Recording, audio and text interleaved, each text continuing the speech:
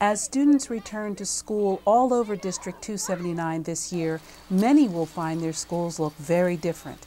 The reason for the difference is major construction that took place during the summer has made significant improvements in many of our aging buildings and has added more classroom space to many of our existing buildings. From new school entrances, additional classrooms, new kitchens, cafeterias, and gymnasiums, to window replacement, remodeled spaces, new lighting, sidewalks, and parking lots, students return to school this year with better space to learn in. This summer was the third year of the district's 5-year construction plan and the busiest construction year so far. Construction activity was underway at 17 different sites across the district, keeping contractors busy right up to the start of school.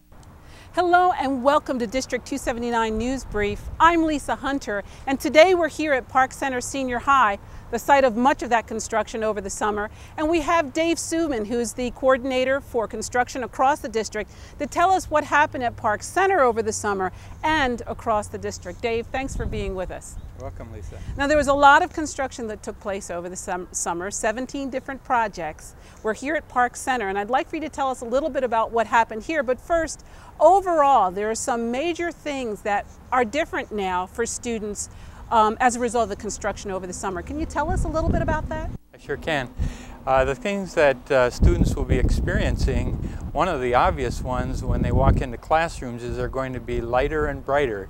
On many of our projects we've replaced windows, put in more energy efficient windows, which allowed us to have more window but yet still be energy efficient, and so it makes the classrooms much brighter. As well as a lot of the rooms we have done additional lighting or new lighting. So that's one of the things that they'll notice right away. Well, that makes a difference in the way the building feels to everyone. Yes, absolutely. Another thing that they'll notice is that we have more appropriate and spaces for some of the classrooms. Before, because of enrollment and the spaces we had to work with, we had some classes meeting in like storage areas and that sort of thing. And now we have appropriate classrooms for those classes. So we've added more space. Right. And also we've added to areas that were not adequate in terms of facilities, like PE stations and cafeterias, places like that where students will spend a portion of their day and they'll notice a much more adequate and brighter, lighter space, much more pleasant. Another thing, we still have construction going on several sites, and next summer we'll be doing more of this, but we've done a lot of site work where we have modified bus drop-off and pickup areas, separating car traffic from bus traffic, so it makes it safer for students and parents picking up their students, as well as a bit more convenient.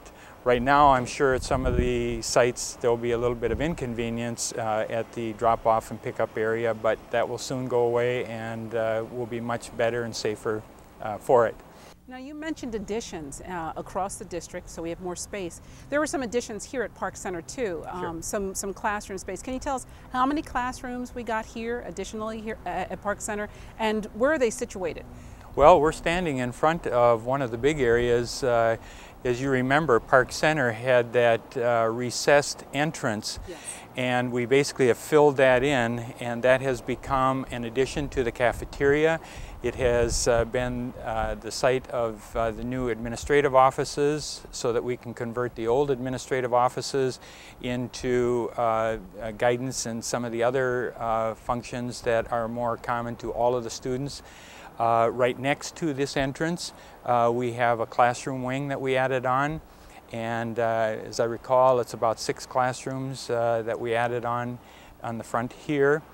On the other end of the building, on the north side, where students park, and mainly is where the students enter with bus drop-off as well, is another entrance, main entrance, and then on the west side of the building we have a new PE station that we've added. And like I mentioned, because of this filling in the recess, the cafeteria area is larger and brighter.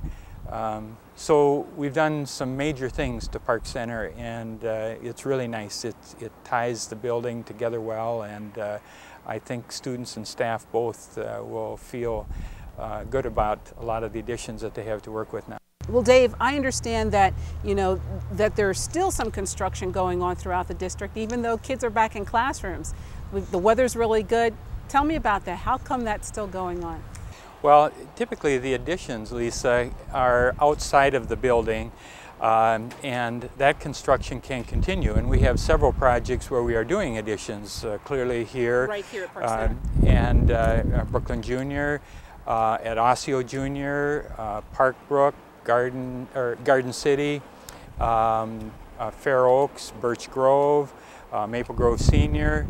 So we have several where we are putting an addition on, and since that's exterior to the building, we can build that up as long as the weather holds, and then at the very end, and we can do this after hours or when students aren't around, punch through to the existing building when we're ready to do that. Oh, that's neat. So we need to get them buttoned up to weather before the weather changes, but that can continue on throughout the whole winter, actually. Oh, that's neat.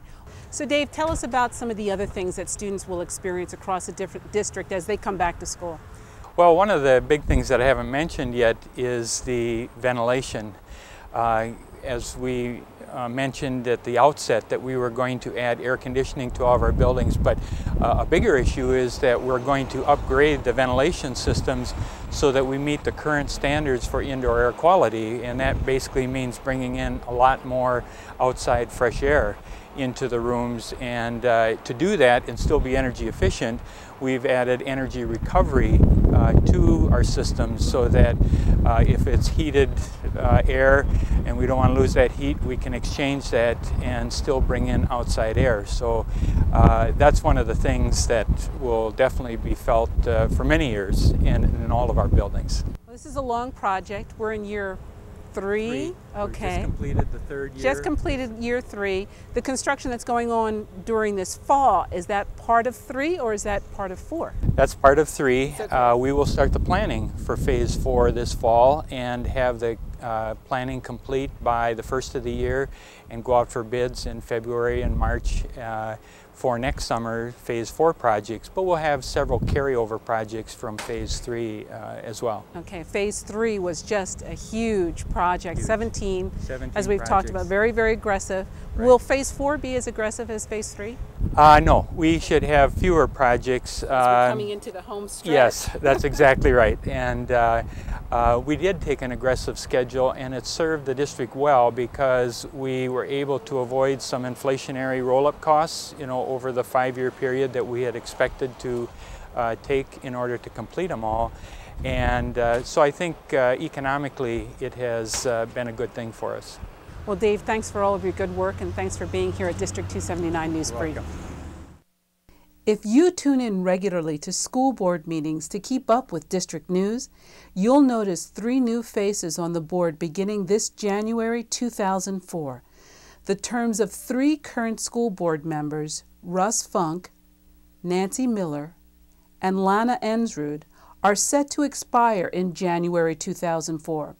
They will be replaced with the winners of the November election.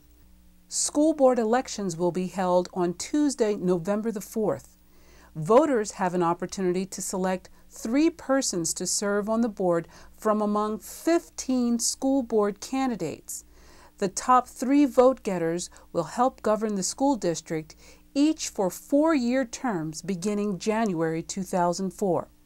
The school board is the governing body of the district and is responsible for providing leadership, policy development, budget adoption, long-range planning, and many other duties.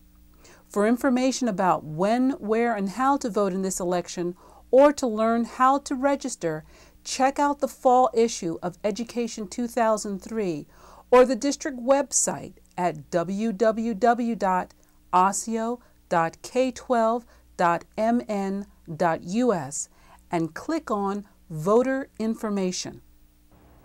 Well, that's it for this edition of District 279 News Brief. Thanks for joining us, and we'll see you next time.